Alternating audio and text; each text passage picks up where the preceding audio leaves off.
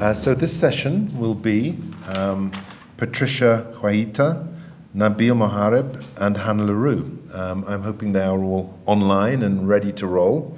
And that's the order that they're presented here in the schedule. So I'm going to ask them to proceed, and when Patricia's finished, we'll go straight to Nabil, and then we'll go to Hannah, and then we'll have the Q&A.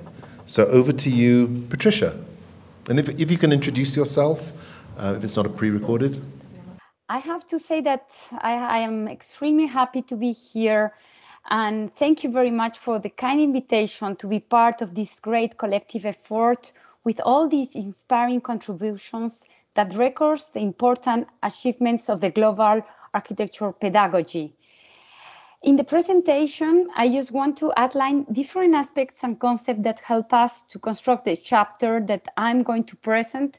And I'm very extremely also happy to be part of this fourth section that is about hybrids, because I think it's very inspiring, Harriet, the presentation and Margaret that you have done. Well, let's begin with this chapter, El Pórtico de los Huéspedes, exploring other ways of building at the Open City in Valparaíso, Chile. We can go ahead. Well, I have to say thank you to all the people and institutions that help us to develop this program that we have done from 2014 till 2019. It was ended a little bit by the COVID.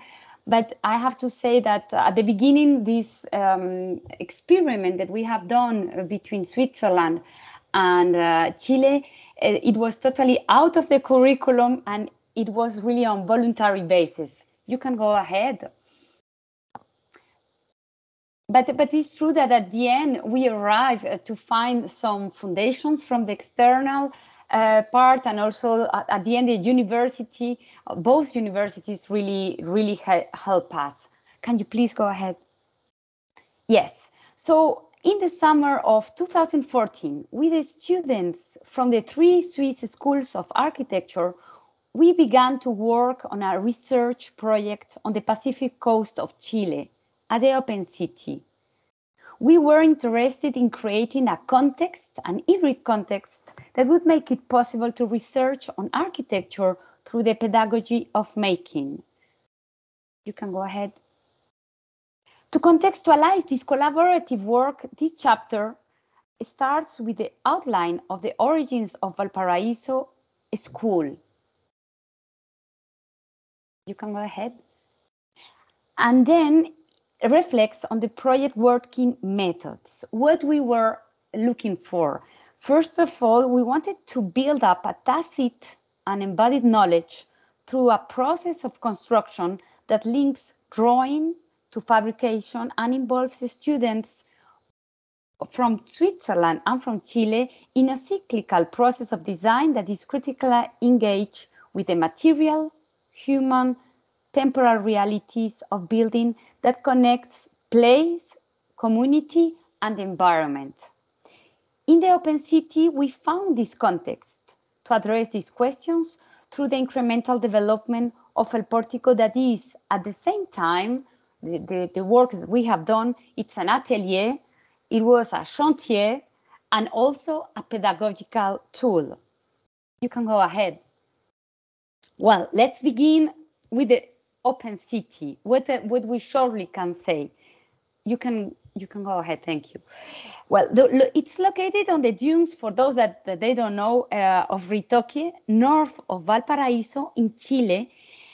And it begins from the need of its founders to have a space where life, work, and study can coexist, a place born of encounter between poetry and a diversity of crafts. You can go ahead. Built with precariousness, the Open City is composed of structures developed in an organic way.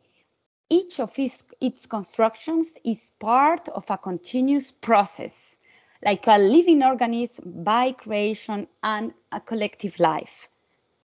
You can go ahead. The intention was to design open building in the sense that architects, craftsmen, and inhabitants, both together, all together, are part of the development and the interventions over the time. What is built must therefore be in direct dialogue with nature. You can go ahead. Buildings are placed by reading the geographical dimension of the place. The ground that touches the building is the natural terrain. This is done in such a way that both the built and the natural are preserved. So if the work were to disappear over the years, the due land would return to its original status. You can continue. The buildings are constructed using self-building techniques and modest lightweight materials such as wood, masonry, and in this choice of ephemeral materials, there is a celebration of temporality and mobility and the prevalence of nature over the hubris of the human being. You can go ahead. So we could think of the architecture of the open city as a garden. This is a way how we really understood this beautiful place before going, no? That buildings change their morphology over the time, which incorporate layers of thickness and which are caring of each other. I think this word about care was very nice, very inspiring for us. A construction that is light in its extension, which without the care of its inhabitants once again disappears. You can go ahead. So now let's talk about what we have done when we arrived there in 2014 and how we transformed this pedagogy and try to be very actual and very contemporary of what we think that we need to do with our students. You can go ahead. So it's important that just to have this phrase, it's not from architects, it's from biologists. It's not possible to know something unless you make it. It means that for creating knowledge, we really have to do it. We really have to experiment. We really have to have these immersive ideas. You can go ahead. So what we have done, the students who have participated in this workshop every year, they were invited to experience a led learning processes where structures are designed collectively from fragments related to constructive, creative, and sensory practice, looking for a new affective ecology of pedagogy. It took place every year for 4 weeks. You can go ahead. With exclusive dedication and allows architecture students from Chile and from Switzerland, and also since 2016 engineering students to access to the design and construction of an incremental project on real scale. You can go ahead. So the students that were trained in new technologies were immersed in craft, low-tech contexts to which they are not accustomed. They were in situ, outdoor, exposed to the winter in Chile, and the emphasis is on the acquisition of this tacit knowledge based on direct experience, a rhythm of action that involves the immersion of the students in reiterative handmade process. You can go ahead. And now I'm going to present very briefly not the sequences that we have built, more like trying to condense in 5 different actions that help us, these actions we were building during the construction of the portico, and it helped us to work a small methodology that it was also translated in the future in different projects. You can continue. So let's go for the physical transformation. Go ahead. I have to say that the idea of the physical transformation, we took a fragment, in this case was the roof of Gunnar Asplund Woodland Chapel, as a gallery for the construction of the initial volumetry of the portico, the main elements of the roof, and we built it in totally other materials within assembled wooden boards that we took from another chantier, radically transformed, and we just rebuild the geometry. No, you can continue. So the development of the constructive details and assembly principles initiated on iterative exploration where design and architecture construction were linking into a cyclical process, and it was all the time transformed. The project was not never understood as a linear development, but a process capable of having improvisation. Elements can replace if they were old, and they transform all the time themselves. You can continue. Now the second idea or the second action, like observation, you can go ahead. We are understood that each intervention is the result of an observation and careful reading of the construction in its current states. In this way, the project can include different contributions, so there is not an author. So each person, guided by their own reading of the common project, can really have new ideas. You can continue. It means there is not an author, and there is not a clear plan of all the chantier. No? In this context, for example, with this image, between the first and the second year, the Chilean students team intervened by building a constellation of 10 concrete columns made in situ with a flexible formwork system. The columns were disseminated around the portico, creating a new spatial sequences in dialogue with the existing landscape. And when we arrived to Chile the second year, we found this fantastic intervention that really helped us to continue. Go ahead. Drawing as an experience. You can go. So the idea of the drawing, of the introduction of a hand drawing, because we were in the middle of the desert and we cannot work with computers, it was simply like this. It's not a technique of representation, sino a mediator between construction and the students. In this way, the drawing becomes like a memory that passes through all the generation of students that come to the chantier and accumulates the experience. Hand drawing, you can continue, is a physical and a spatial action that allows to observe, measure, and construct to see.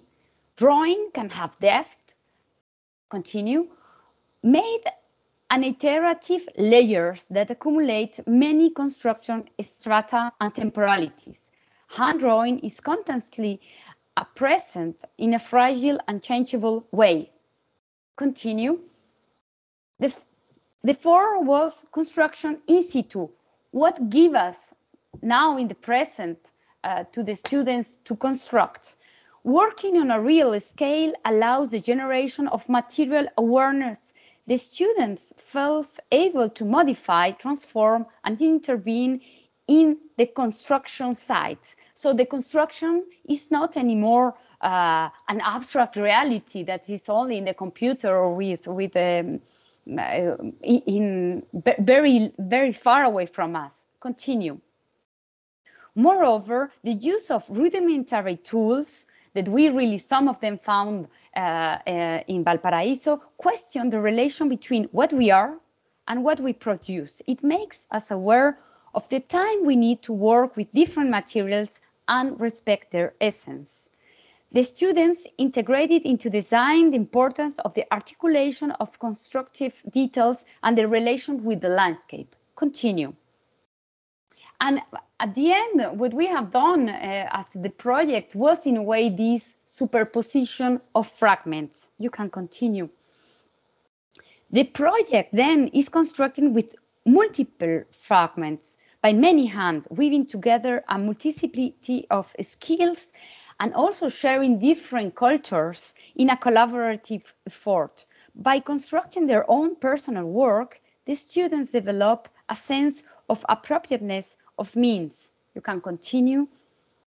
The constructed fragment become a new instrument for observing and measuring the landscape on the site and connecting the student with the real. with a real community, no? The fragments act as mediator between the detail, the intimate elements, and the overall project, showing traces all the time of the war and the construction and about the time that is passing, no? Each participant is able to grasp the intensity and fragility of the construction, experiencing the temporality and memory of it. Just to finish, for the conclusions, you can go ahead. I have to say that over these past 6 years, our research work in the Open City has made possible to give students the opportunity to engage in a unique cultural setting for in-practice learning, an experience of collaborative building that touches upon some of architecture's most fundamental concerns. You can pass. Resilient constructions, economies of materials, rooted the relationship with the planes and the understanding of the community. And with the making, through the making, we construct the design process itself. So the context of the Open City provokes the cognition in experiential learning and implicate a transformative experience where body, craft, and nature are in synergy. This experience can contribute to develop a particular concerns between the context, the human sensory experience, and the relation between care in the making and the space produced is revealed. I think we have to, you can continue. We just really have to continue exploring other forms of building that questions the relation between what we do, what we are. And just to finish, I have to say that thank you very much. You can it's the end, because I think I did it. I put it last night, but I have to say that this article personally helped me so much, because I just present my PhD last Friday, experience in architecture, materiality, and embodied in the technological era. And I included this research into my PhD. So thank you very much for this great book that is super inspiring. Thank you. Thank you very much. Thank you very much, Patricia. Yeah, a fascinating presentation. And just a reminder for those of you that are online, if you have any questions about Patricia's presentation or any comments, if you could share it in the chat, Botemelo is going to capture them, and at the end we'll be able to pose those questions to Patricia and hear her thoughts and her response. So the next presentation we have is from Nabil Mohareb, which is also an online presentation. I hope that Nabil is lined up. Yes, I'm here. Welcome, Nabil. I think we're going to be moving to the screen to see you shortly. Nabil, perhaps you could just introduce yourself to the audience and where you are and with whom you're affiliated while we wait them to talk. First of all, good afternoon, and it's really a pleasure for me to be here with you. And I would like to thank the editors, Harriet, Ashraf, Salama, and Anne for their guidance and help. And I would like also to thank my co-author, Rena Yamak, who was a former student, and right now she's my colleague. My name is Nabil Harib, and I'm an Egyptian architect. I'm associate professor from the American University in Cairo. And the work I'm going to present is, the context is in Lebanon, as at that time I was a head of faculty branch there in Lebanon. So it's about design build. Our book chapter is about a design build approach addressing 4 community challenges in Tripoli, Lebanon. Next slide, please. Well, actually, we have started from this quotation by Jersey Devil, who stated that learning architecture over a drawing board alone would be like becoming a chemist by just reading and never actually mixing the chemical. This is really true when we just trying to educate students about design, architecture, draw fascinated issues, even using virtual reality, augmented reality, but still giving them the skills to build a real project. This is really a challenging part. So we have started. Next, please. Next slide, please. This is just the context of the projects that I'm going to present. It's in the north of Lebanon, a city called Tripoli. And next slide, please. Yes. We have started this experimental issue in our Master of Architecture, and actually it is like a collaborative, multidisciplinary approach dealing with a number of courses, number of disciplines, all together are just equipped to help the students to gain skills in designing and building a product. So we thought about, is it a product, a small product, bigger product? So we have thought that it is better to be oriented to the community needs and actually involving with the community, learning from them, and we as professors and students learning from their needs and trying to respond to them. It was really a challenging point. So next, please.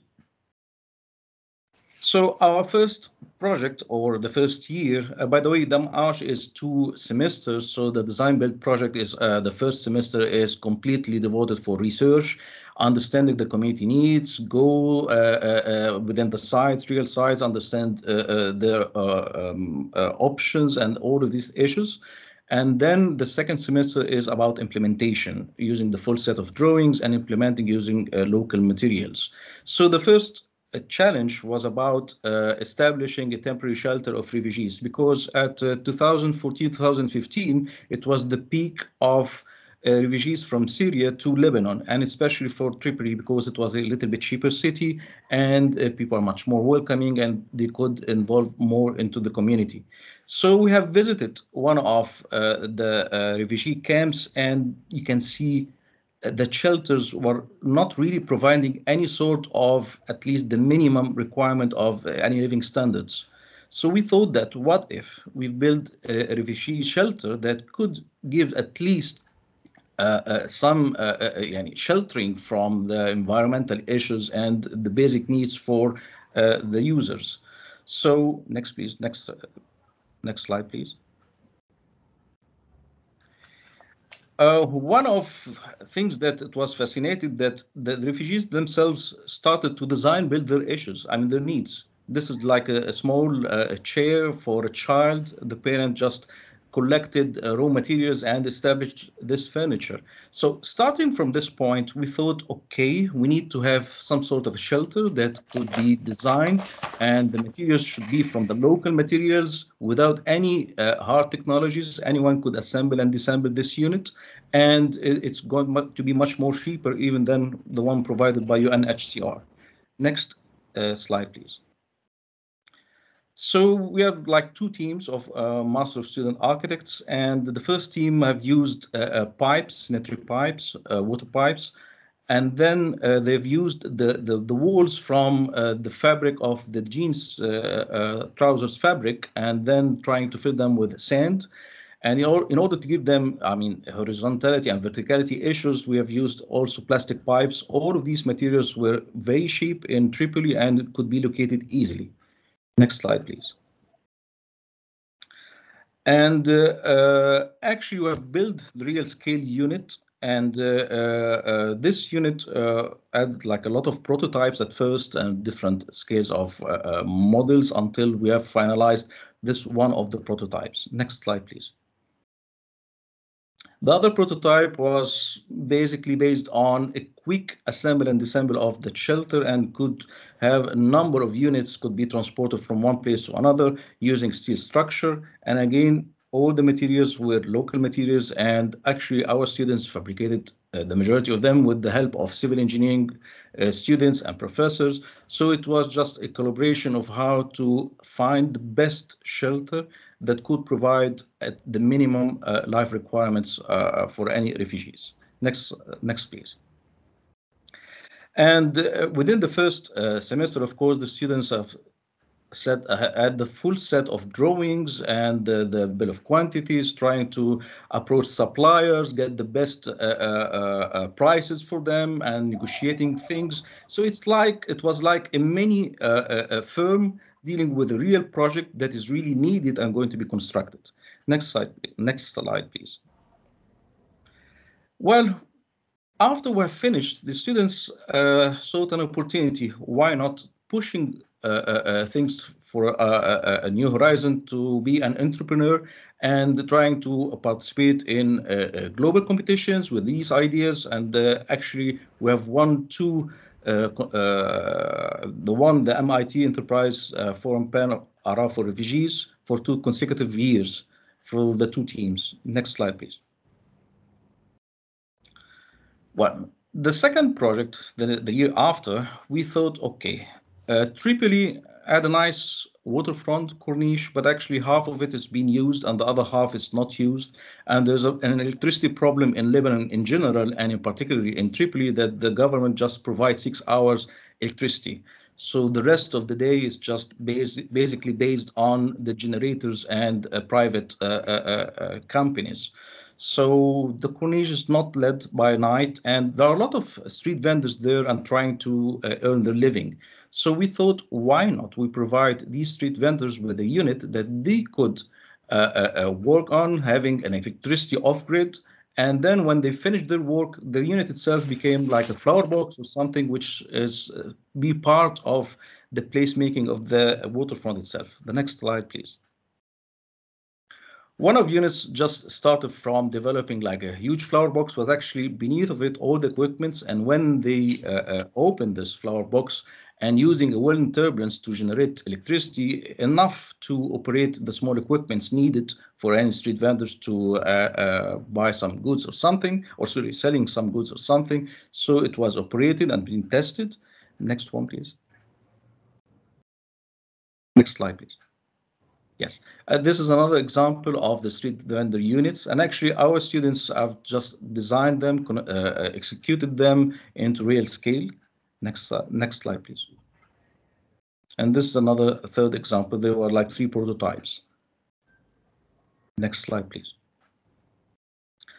We thought, what if we just import a little bit of technology and move a little bit from the local community needs to another local community needs dealing with office buildings that they were using like glass panels. They're not cope with the code, so they have like a lot of heat problems inside the building itself. We've developed a prototype that is being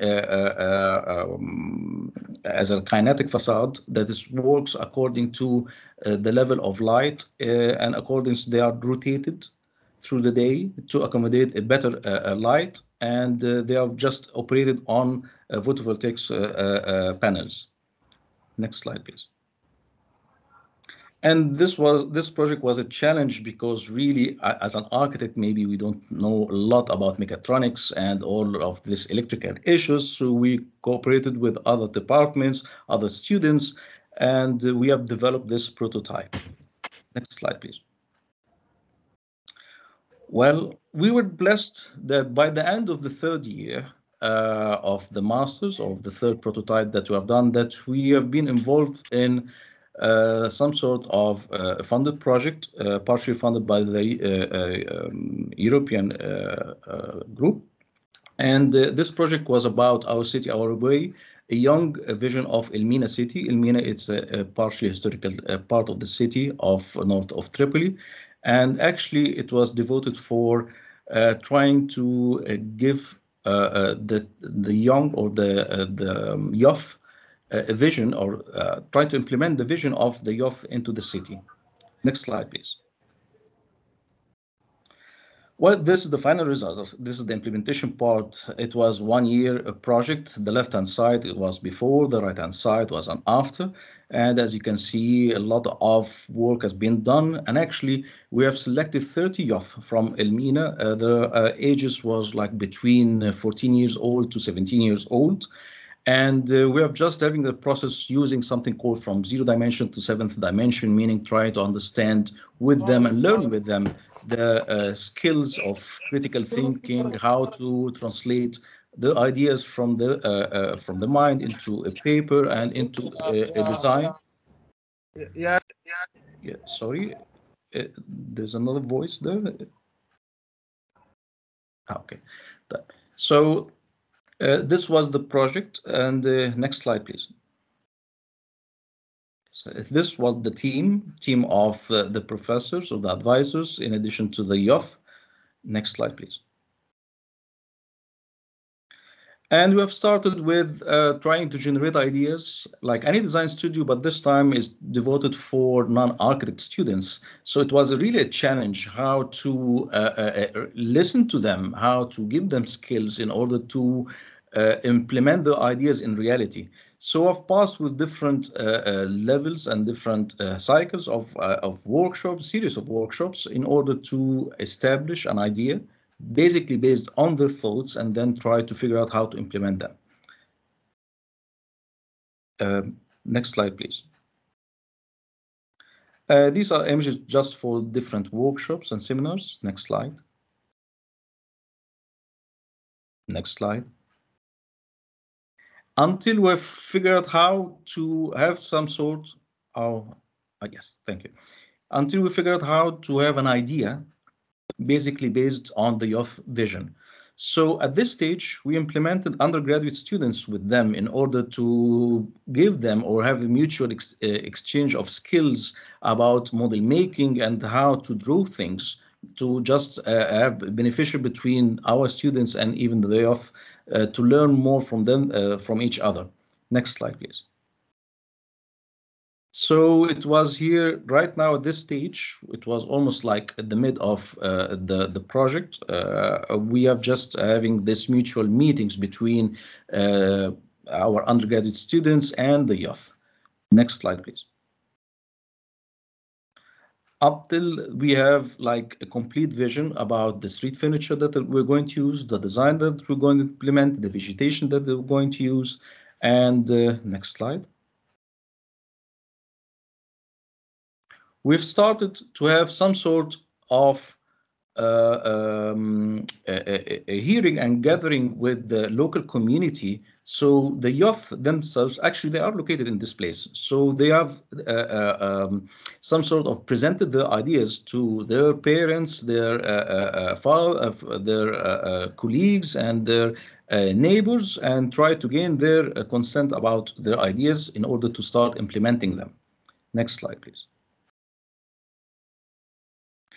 Also, we have presented the youth idea to the community, and this is our partner, Safadi Foundation partner, as well as municipality of Elmina. They are both partners, so we have presented also the idea to the, more global community in order to show the youth visions and ideas. Next slide, please. At this part, it was the fun part, the most fun, interesting part for both our students and the youth, because they all shared in designing and implementing and executing all the street furniture in-house. And this is part of our university, and actually have corrupted this part because we have used all the cement and all of the wooden part within this open area. Next slide, please. And even before we have just organized the street furniture in its final location, the locals have started using the street furniture, and they were just asking more if the implementation were going to stop at this part of the city or this part only, or going to be expanded along other places. And they thanked us that we are providing seating areas because it was really missing apart from this area. Next slide, please. This is the phase that we are just organizing the place. Next slide. And this is almost done, part implementing a place for children to play, seating areas, reading areas. So, and trying to have enhanced the facades a little bit of the context and removing any parts which was not adequate for these type of activities. Next slide. And again, this is the final result of what's before and what's after. And actually, we have learned a lot from this project because we are the cooperation between the municipality understanding the local municipality thoughts and ideas, the Culture Foundation partner, the youth, our students, the parents, the locals. So it was really multidisciplinary operation, or trying to operate within this site and trying to provide the local community with a pleasant space that could be used by youth And actually, it might be a prototype that could be implemented in other places. Next slide, please. We thought, all right, it's of a success a little bit within the post-grad 3 years and trying to implement the undergrad with the local youth. Why not implementing these issues within courses related to the second or third year of the architecture design? So we have just establishing our own workshops, trying to have some sort of street furniture design and implementation for them, and just treat the students how to buy materials, get the best prices, try to construct them into sites, try to have some sort of different ideas. Next slide, please. And we have just implemented a lot of undergraduate workshops dealing with carpentry and all related stuff to have like models of scale 1-to-1 with to implement the students' ideas. Next slide, please.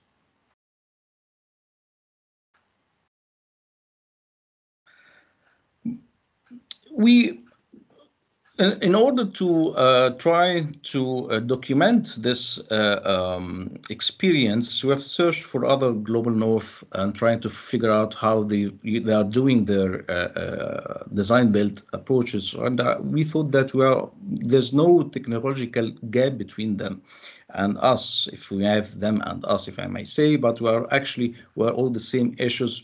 Because currently most of the schools are trying to be validated from global north international bodies like the RIBA or ABIT or NEP, and even the expanding exchange between staff and students, such as the Erasmus Plus programs and others, they're just filling the gap or trying to have no gap between, if I may say, global north and global south, and also of increasing the number of international workshops that promote collaboration between different universities and students at various nationalities.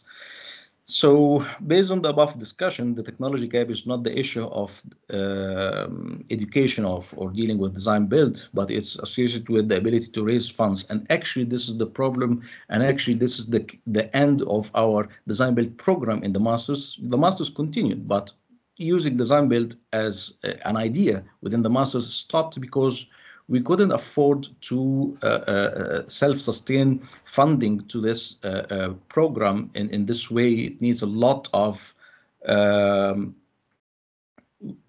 we are not gaining a lot of fund in this, so the program of design build stopped, but it continued as assimilating issues and other related issues to the masters. So it's really a problematic issue in the global south higher education, particularly in the private architecture schools, to gain fund in order to experiment more and deal more with other ideas. Next. Thank you very much, and thank you for listening to my presentation or our presentation. Thank you. So thank you. As I said earlier, just a little reminder, if you do have any questions, those of you that are online, please drop them in the chat so we can collect them at the end. So the final presenter in this panel is Hannah Leroux. Hannah is at WITS here in Johannesburg, but I believe is currently in Switzerland. I don't know, Hannah, are you with us online? Super. So thank you so much for platforming us, and congratulations, sincere congratulations to this incredible book, which is so great to see and just super inspiring in every way. Thank you, Anna, Harriet, and Ashraf for all the love that you put into that. So my contribution to this book actually was not around the current pedagogy at all. It intersected architectural history, some reportage on a secondary historical project, and rather reflected on a kind of prehistory, as it were, of kind of anti-colonial, anti-hegemonic academic formation, I guess, through what is mainly a biography of a document, a thesis document, done by Stanley Seitovitz, who graduated from the University of Witwatersrand in 1974. So I'm just going to only read like for 2.5 seconds, but the first few sentences of this particular piece. So it says, the identities established in settled colonialist and apartheid pasts dominate, if not define, Southern African architecture practice and its transformation today. Yet the dynamism of the current collective and necessary movements towards developing anti-colonial positions in architectural education could overshadow the significant private struggles that individuals undertook earlier to extricate themselves from overbearing systems in architectural education and licensure. While the current events rescale and reflect public instances of marginalization, they are also echoing struggles that some people bore alone. Able to enter the long tertiary education that architects require by virtue of their relative privilege, these earlier, usually white figures in their diverse ways were, and sometimes still are, excluded from the normative formations embedded in professional identities. So we revisited this particular document called, oopsie, sorry, let me just move forward, a dissertation in 2012 as part of a elective research project with our honours fourth year students, as a way of sort of dissecting something historical that was really significant, not known because it was never publicly published. It was only available as a kind of battered copy in our library.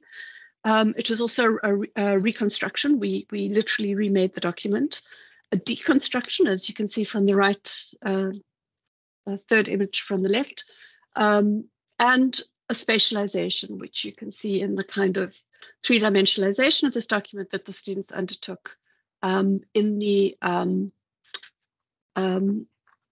studio itself while we were looking at this wonderful project of students. So as a consequence, we were able to break down a very complex multiple identity project into a lot of individual elements that had come together in this creation of this dissertation, which in many ways had nothing to do with the current way dissertations are framed at this university. If anything, this dissertation rebelled against something which is very similar to what is the status quo at the moment. I'm just going to focus on a few things that he did, and particularly Seitovits's recognition of Black space. So we do have to understand this is 1974. At this point, there's a complete disenfranchisement of Black ownership of properties beyond the so-called homelands, Black homelands. So everyone is effectively a tenant or in some ways sort of fugitive and temporary in the space that he looked at. So he begins with this kind of contrast of Ndebele space. So this is something that there's a long tradition of architects looking at, white architects looking at Ndebele space.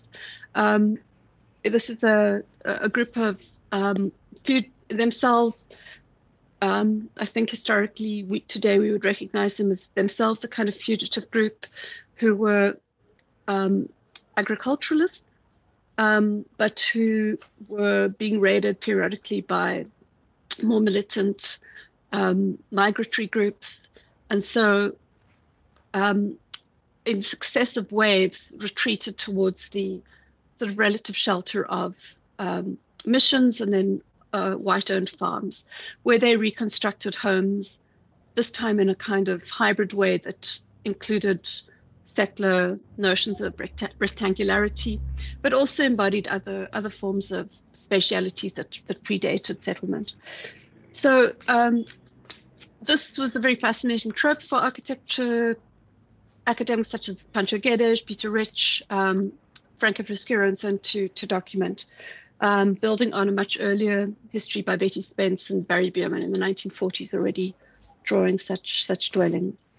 And this becomes a way through which Seitovits begins to understand the kind of difference between the sort of hegemonic structure of the building per se and something much more nuanced that moves out into the landscape and that is not defined by buildings but by performance and also actually by gendered works.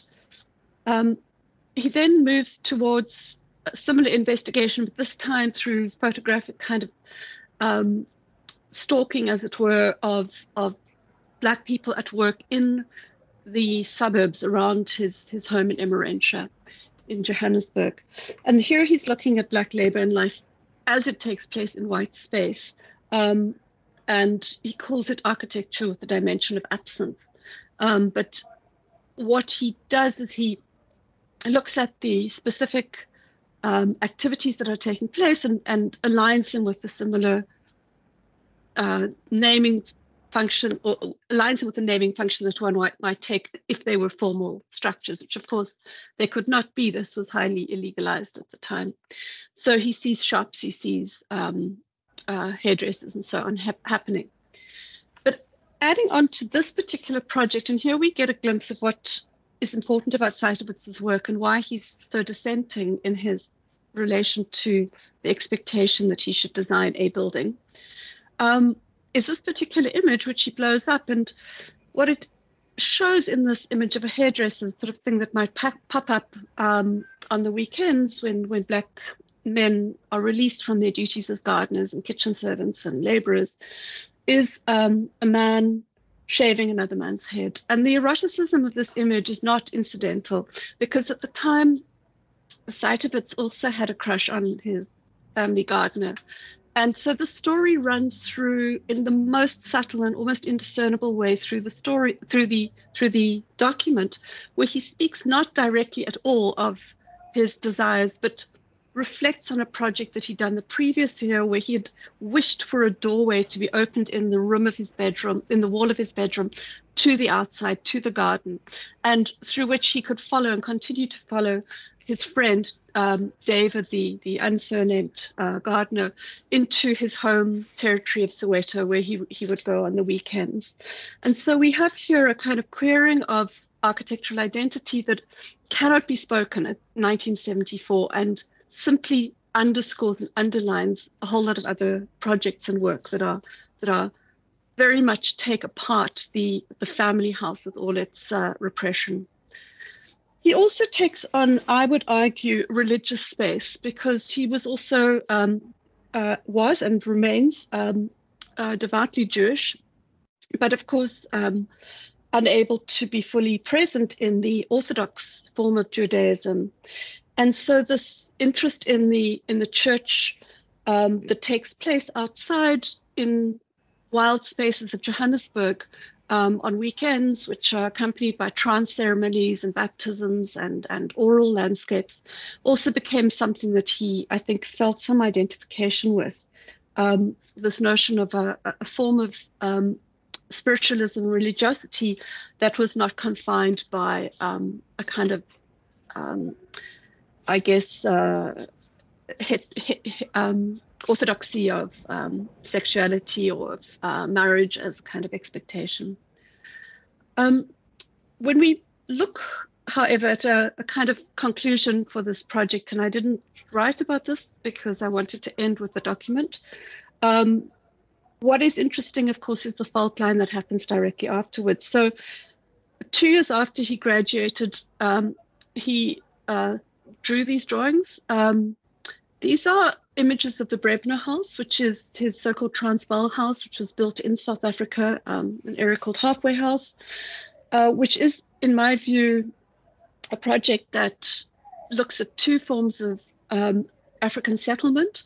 The one is the tradition of the mathuis, the way in which many pre-colonial settlements are constructed through forms of mats put over curved structures, so saplings bent into the ground.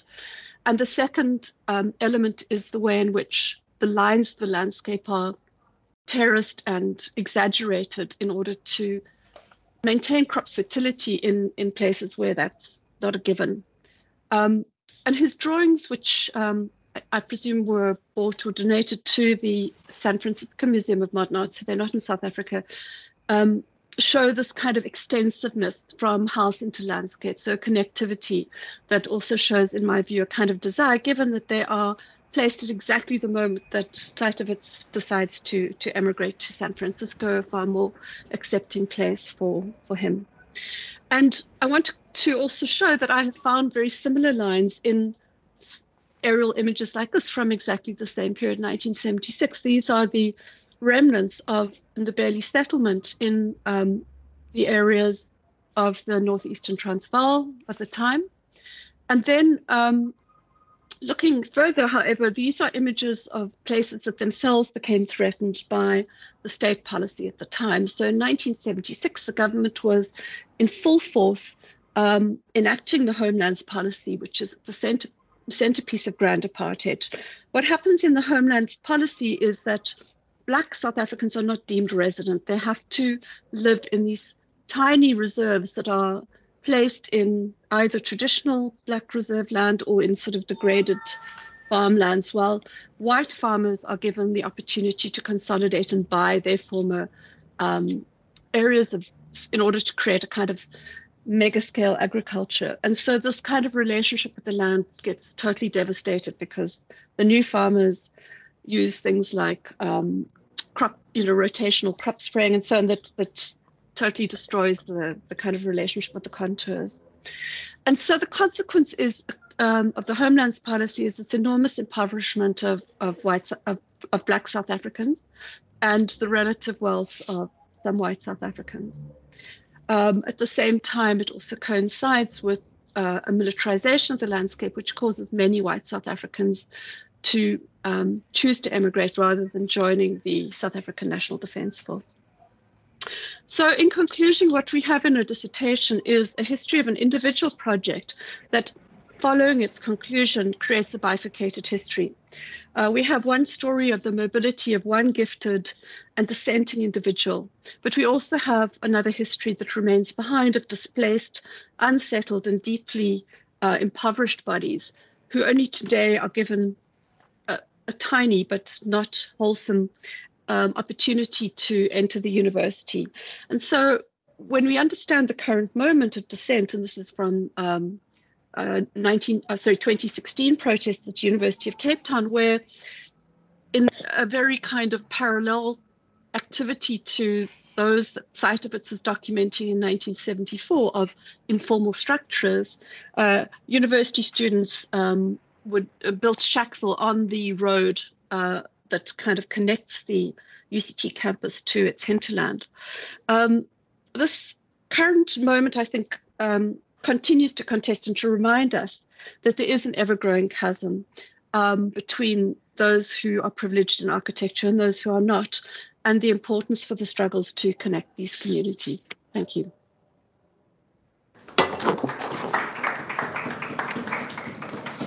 Thank you very much, Hannah. And if I can ask, I don't know if it's possible, if we could pull up the kind of online, those who are present online, so we can see the three presenters. If they could turn their cameras on, that would be Patricia, Nabil, and Hannah, so that we can address questions to you. And whilst we're doing that, we were unfortunately unable to get Anne online. We could see her, but we couldn't hear her. But she did send a message, and she said, what an amazing honor to be here with the incredible team of authors. So I don't know if we're going to get Anne back. Again, if I could ask Hannah and Patricia and Nabil to turn their cameras on. Perfect. Wonderful. All working beautifully. Thank you. So I'm going to open the floor to any questions or any commentary or any thoughts or reflections that anybody here has on the presentations.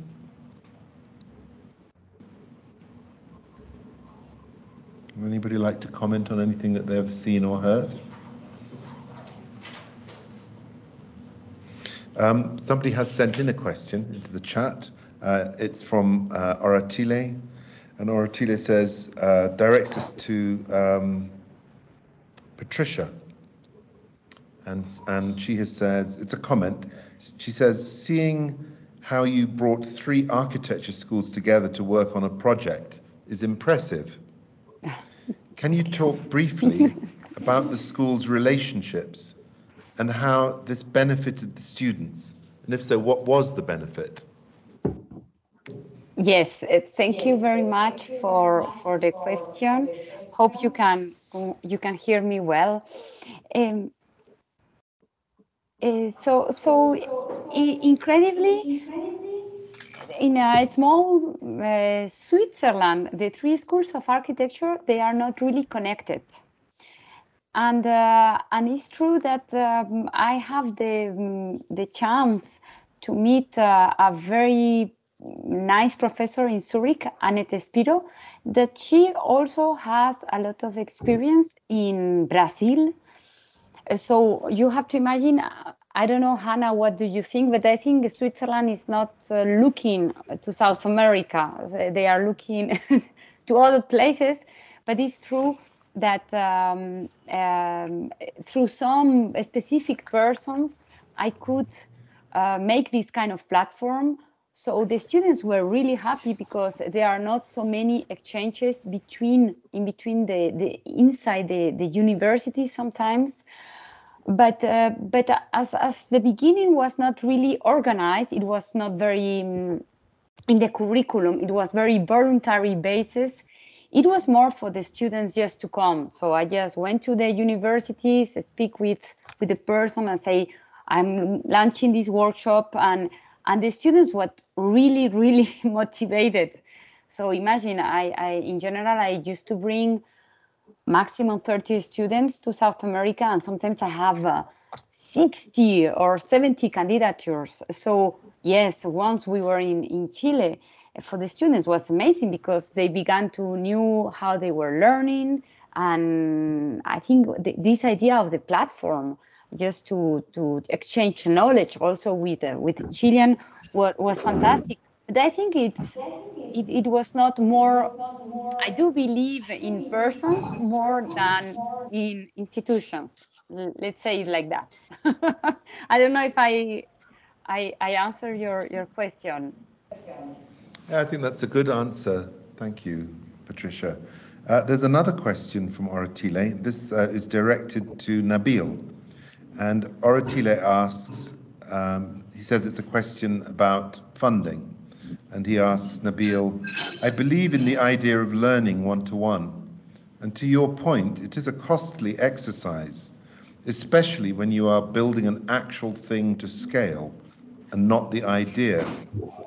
Given the challenges of student employment after graduation, what are your thoughts on monetizing this research to create income for your department and jobs for the graduates we teach?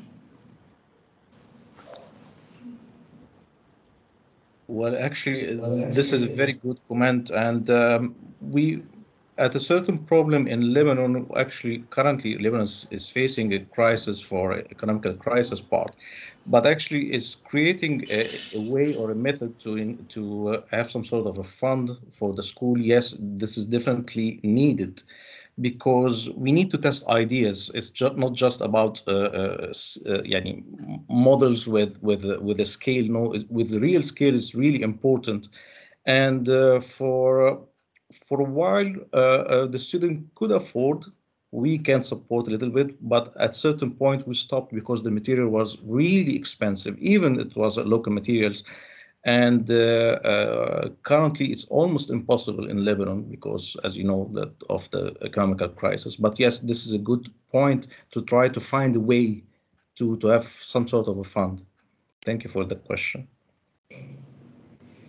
Thank you very much, Nabil. I think those are the questions that were in the chat. So thank you to Orotile for both of those very good questions.